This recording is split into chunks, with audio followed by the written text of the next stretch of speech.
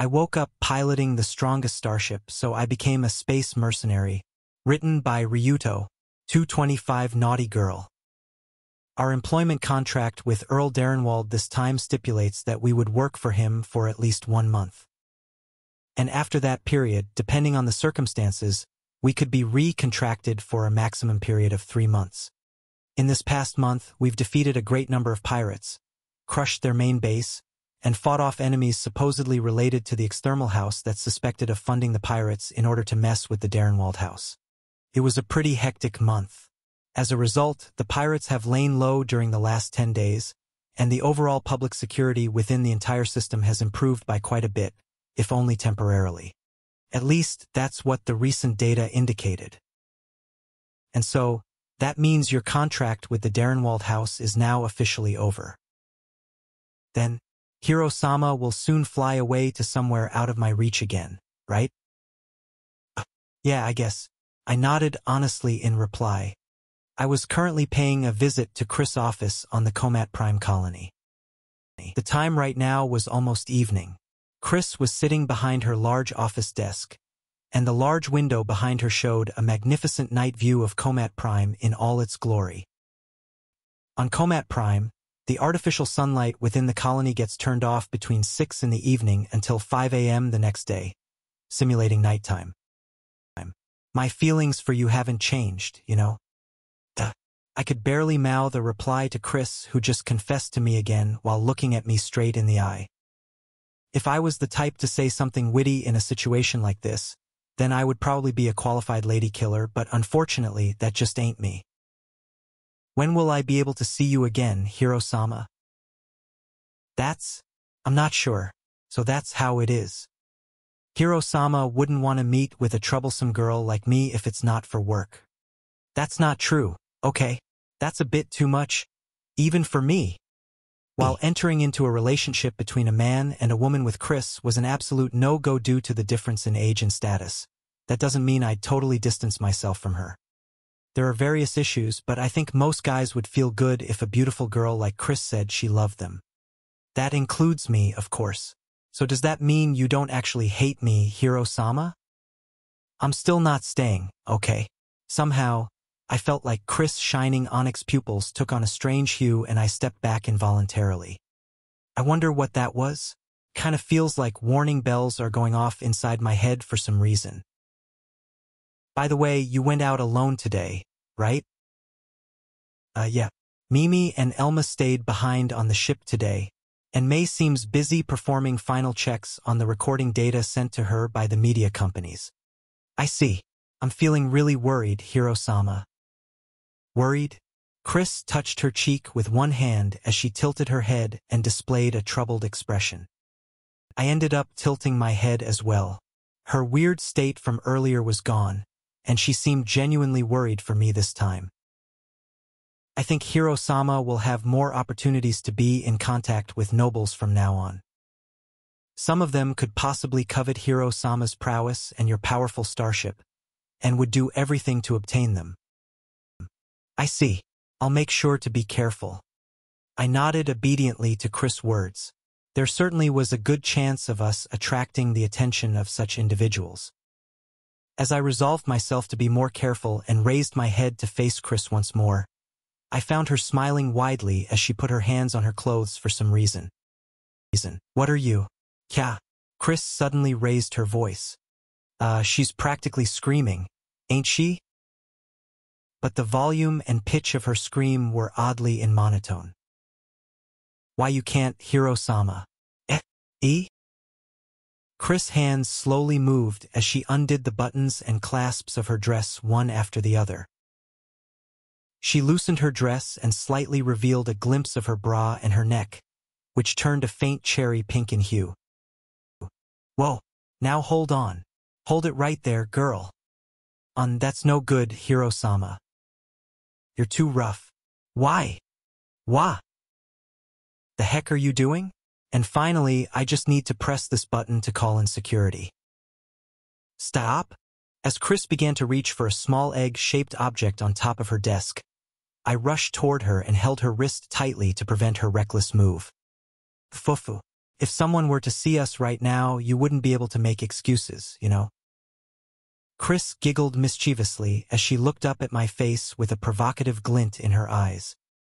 Her flushed cheeks, moist lips, and white neck made her seem strangely alluring for some reason, and I couldn't help but turn my head away. Chris, a prank like this isn't funny. Okay? No matter how close we are, something like this still isn't good. Yes, I'm sorry, but I truly meant it when I said you need to be careful. Okay? About what? The instant I turned back toward Chris, she raised her free left hand and hooked it over my neck. And then, she pulled me over to plant a kiss on my lips. I stiffened up for a bit after being briefly assaulted with a soft sensation on my lips. Chris looked at my flushed face with upturned eyes. A sneaky and vile noblewoman might attempt to forcibly establish a relationship with you like this, you know. So you can't meet with any other noble ladies alone aside from me. Okay? Yes. What the heck? I crossed swords with nobles and won, survived battles with ferocious twisteds and that stupidly huge grappler, and dealt with that four-armed monster, but I actually ended up being caught by Chris like this, huh? Perhaps she was satisfied with my obedient reply. Chris quickly separated herself from me while sporting an expression akin to a mischievous cat. She then buttoned up her dress again, but made sure to flaunt her actions in front of me. She was obviously provoking me, but I didn't move an inch. It would be a disaster if I get turned into a lullicon.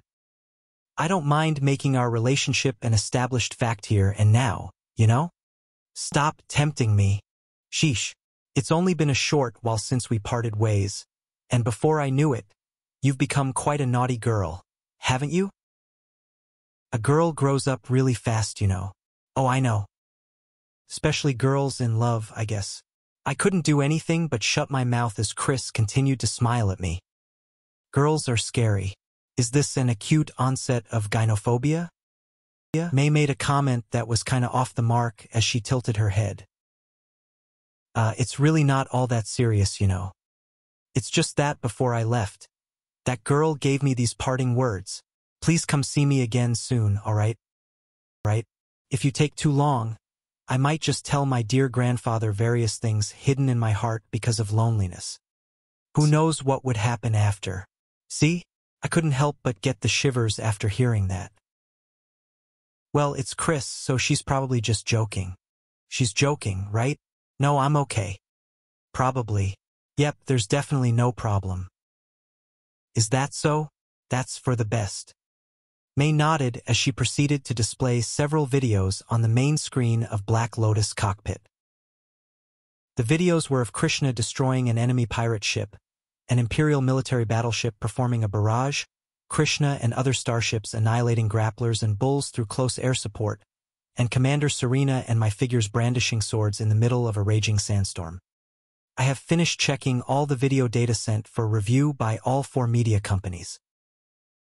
I have deleted everything that might compromise our ship's security. Thank you.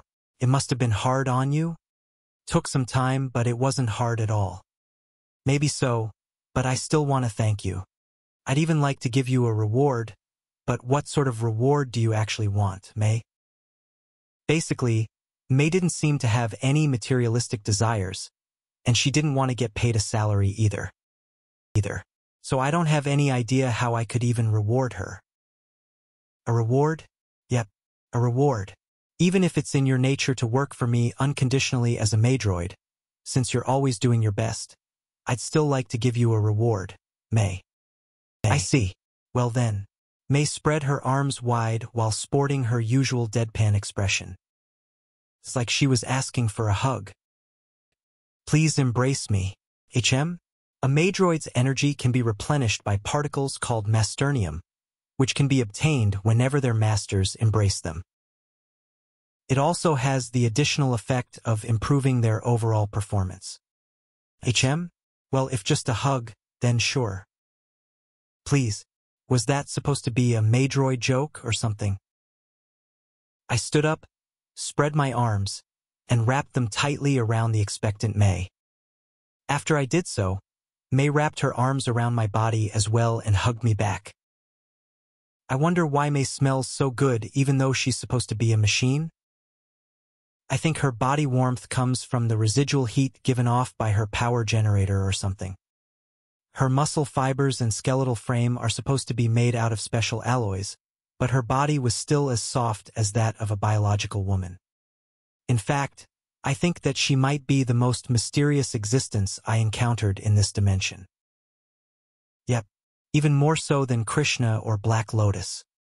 May and I hugged each other for a good while, and then naturally separated.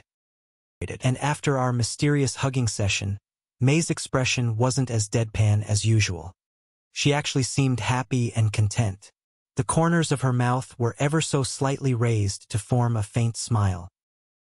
Have you managed to get your fill of masternium? Yes. My processing capacity has improved by 4%. That's great. It was probably just a Maydroid joke, but it would be amazing if that hugging session really did manage to improve her processing capacity by 4%.